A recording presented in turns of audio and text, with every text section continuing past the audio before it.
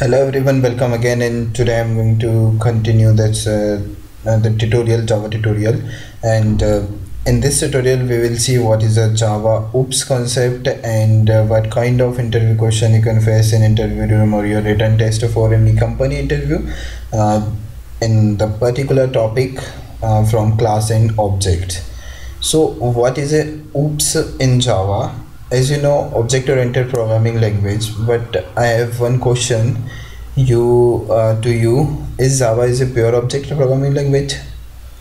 Yeah, sometime my answer is yes and sometime my answer is no. Well, we are using lots of integer and floats and characters for my Java code. So I think they are built in a particular language like C or something. They are libraries, that predefined libraries we are going to use in that my Java code. These are not classes and object. So we can say it's not a pure object oriented class, but sometimes we use that wrapper classes, then creating a particular perfect object of that integer and string class or some other class like character class. So we can say Java is a pure object oriented programming language. That language that is follow all the OOPS concept like class, object, polymorphism, inheritance, abstraction, encapsulation is called the pure object oriented programming language. So or for more detail you can come on that code1.com and just open this post and read that particular thing discussion by the developers on that on Stack Overflow. So now we are going to continue the tutorial. In this tutorial, like I will discuss what is a object and class in Java, inheritance, polymorphism, and abstraction and encapsulation by follow the upcoming tutorial. And so today, what is an object and what is class? An object is a runtime entity which shows the behavior of particular class which have a property of that object, right? Is called the object.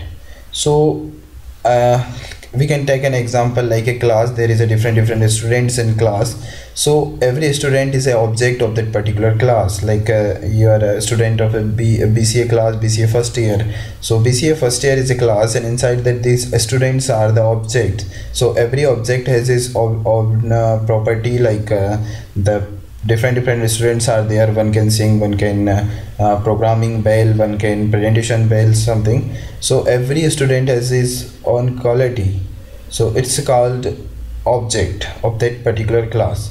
So if we see then the example, so this is the object.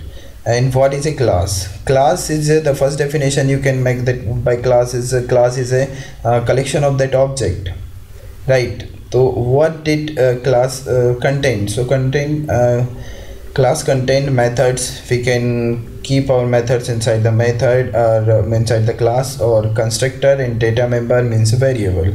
So this is the code. You can see there is a main method and this is the class. Inside this class, these are the methods, objects, or we can define some variable in constructor also. We will discuss in upcoming tutorials. So let's start for interview focus Java OOPS interview question and answer class and object. Actually I cover these interview questions, these possible interview questions that may be asked on that particular class and object. So the first question is that what is class and its type, it's a type in Java. So I told you previously a class is a you can say the collection of object or something. So the formal definition is the class is a blueprint or prototype that define the variable, the methods, constructor, data member. Mainly two types of classes are there in Java, like pre-built predefined classes, or we can create our own classes. So what is a predefined classes? Java libraries provide, Java packages providing some classes for more use, like a string class for a string for use the string methods or property of that particular class for updating operation in a string. Okay, so next question is what are the methods and its advantage? So methods are used to define a behavior of an object in Java. So why we use method? Because we want to use one code reuse again and again. So we can take that code in a particular method and use it. We want to perform some operation, so we can write code that particular code in that method and we will call. So let's see the practical how to use a method in Java. So for that practical I am using that Eclipse. You can download easily and open it. So for creating the object, go new and Java project. So my project name, you can say like I'm going to demo1. Inside this I'm going to create a class, Java class. So my class name will be main. Remember the class name's first letter will be capital as a Java standard, and here I'm going to create a main class, sorry, main method. Inside this method, this is also a method, but inside this method I'm going to create, inside this class I'm going to create another class, that void show, another method void show. It will show the message system.out.println and hello Java, right? So this is the method. The first word void is a return type of that particular method, means it will not return anything. Show is the name of method, and inside this curly braces we can write our code. Like I want to use this code here in my main method. So what I'm going to do, I'm going to create an object of m main class, m equals to new main, and I'm going to call this method m.show. Let's check the output. Just run this code and you can see here the message hello Java. So this is the way we can use methods in Java. And can we define a top level class as a private class? Think of one thing, if you are going to create any class as a private class, then you are not able to access it. So my answer is no, you can't. A top level class as a private would be completely useless because nothing would happen except to access to it. So we can define a top level class as a public or default. Even we can't define as a top level class as a protected. So let's check, and I'm going to create my main class as a private class. So compiler will give me an error like illegal modifier or class main something. If I'm gonna use that protect keyword before my class,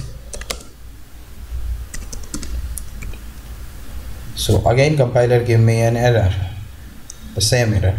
Okay, so you can't use that private and protected as your top level class. What is the reason behind the error could not found or load main class? Sometimes the beginners get that error, and it's a very confusing why this error actually will come. So I'm gonna clear one thing. Just I'm going to remove it in class as a public, sorry, default, and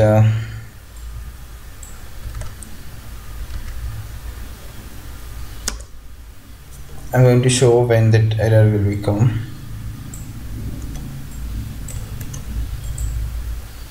I'm going to create another class main2 inside the class.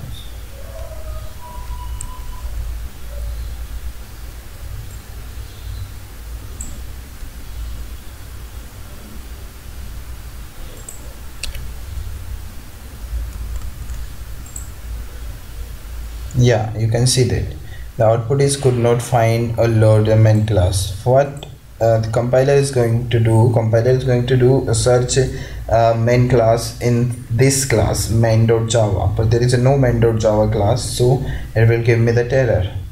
The first reason is that, and another reason for this error, if I'm going to remove that class, that method, so you can see the main method is not found in the class main. So next question is, what are the different way to create an object in Java? So there is a different way we can create a new object by new keyword, and the another way is new instance. So the next way is cloning the object, deserialization object, factory object. But most important, the two ways are there. The first one is by new keyword, like that I'm going to use here, man2 obj equals to new man2.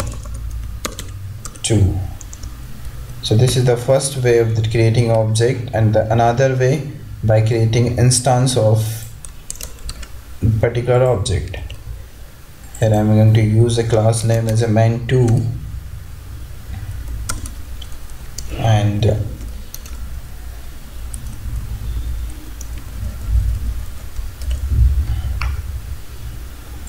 my class name also man2. Okay, it's a throw exception. So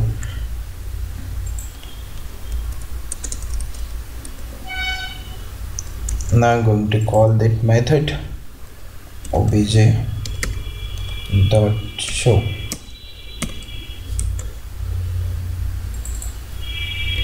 obj1. On that obj1 also I'm going to call a method dot show. Let's check the output. Sorry, there is no message. I want to print the system dot out dot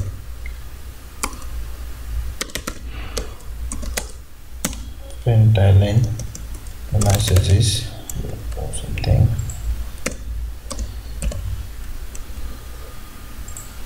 So you can see the output here.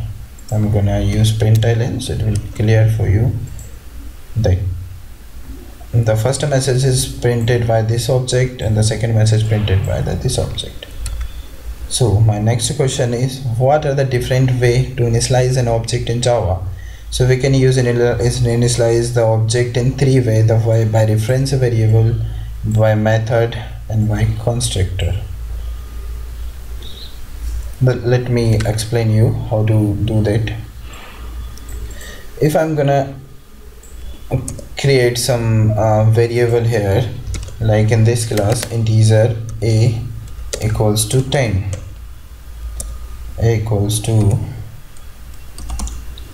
sorry, it's yeah, a equals to 10, and I want to call this object here. So what I'm going to do, I'm going to create an object of that m2 class, m2 obj equals to new man2, and now I'm going to call this obj dot a, and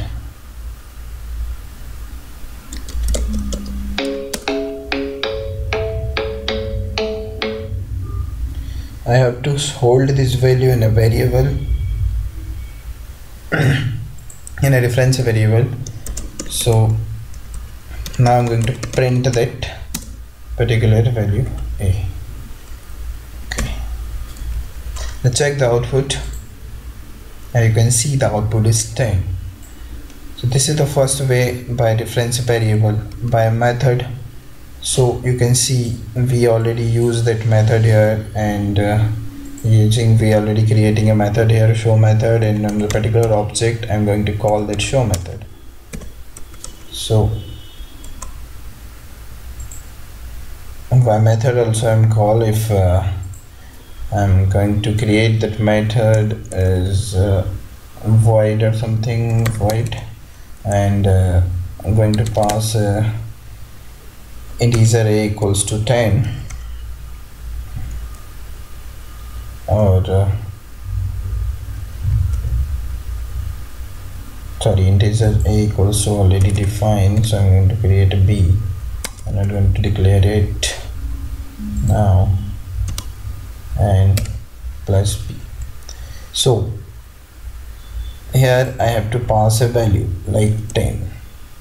I pass 10, so the output is 10 behind this message, after this message. So this is the another way by using the method. Inside this method we pass the 10. The next way is constructor.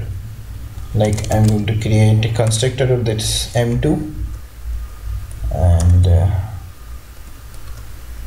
it's a default constructor. Inside this constructor I'm going to create a constructor with a argument, parameterized argument, and I'm going to system.out.println. it's C. So here I have to pass a value in this constructor. So the constructor value is 25. That's it. Now first it will return 25. So 25 is printed. So these are the three ways why we can initialize the object. We can pass initialize object by method or by variable, and another one is constructor. What are the inner classes? A class inside the inside the class is called inner classes or nested classes. How can we use multiple objects in class, multiple object of a particular class? So there are multiple objects are there, and I'm going to use calling that method, and so we can use by this way. So thank you so much for watching, guys. In next tutorial we will discuss the next topic, I think inheritance or polymorphism something. Or if you like, please subscribe and share this video, and if you want add more some question in this particular topic, you can comment me, or if you get something wrong, please comment me, and I will put all your questions in this post. Thank you.